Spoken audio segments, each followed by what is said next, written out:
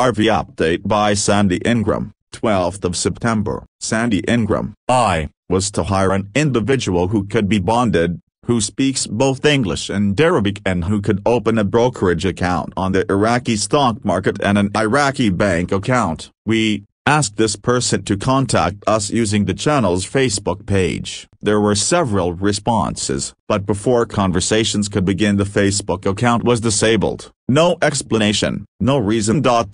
These actions led me to believe someone in high place did not want us to bring our over $10 million investment in or on the Iraqi stock market into play.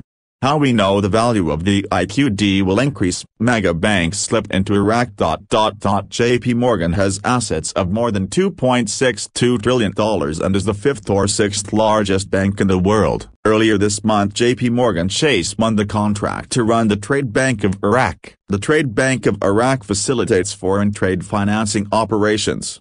This is huge. Other banks working with JP Morgan are out of the United Kingdom, Poland, France, Canada and Kuwait. Banks that influence the forex market are doing business in Iraq.